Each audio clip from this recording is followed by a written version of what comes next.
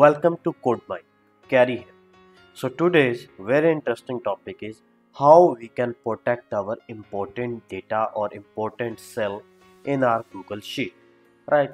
For example, you have some bunch of data you do not want to change any spellings, or you want that nobody can edit it, right? Or you also want to mark it as important content, and whenever by mistake if you try to edit that content, it will show you warning. How can we do that? Let's see. I have just select the range. For example, these are my name of months, correct? So I want that nobody should change their name, right? Instead of December, I do not want that anyone should write their name or anything.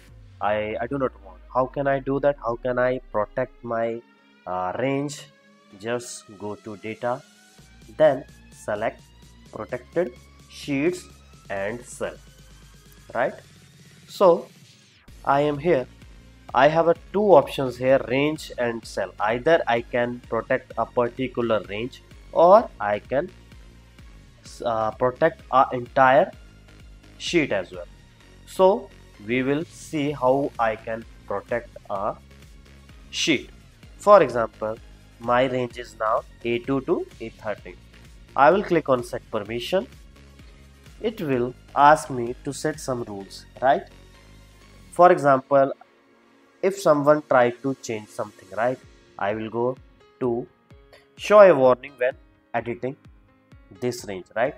If someone try to change this thing, it will show a warning that this is something protected content, you should not change it. But if someone click on OK, it will accept that change, right? So we will see that, for example, I have done, and that is saved, right? So I will try to change. I press enter. So this will heads up, you are trying to edit part sheet, should not change, accidentally edit anyway. So if you press cancel, it will come back to the previous about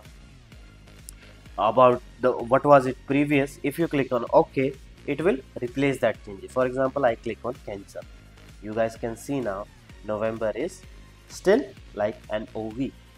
For example, I change it and I did an only, and I click on OK. You guys can see now my changes has been done here. So is it okay when you are the only owner of the file, right? But what is the case when you have shared file with multiple users? How can you protect that? Then you can create another rule here, add a protect from other. So I have given name here to set permission and restrict who can edit this range, and go to the custom, and you can add email of those users who you want to allow that who can change the data, right? So they are only can change the data into that particular range. Or if you want nobody except you can change this, then select only you and press done, correct? So this is how you can protect your important data from editing by other users, right? So this is very useful when your file is in shared position, right? When the other users are also sharing the same file. So hope you guys enjoyed this video. If you guys have any query, question, just comment into the comment box. Please do like, share, and please subscribe our channel and share with your friends as well. Thanks for watching. Have a very good day.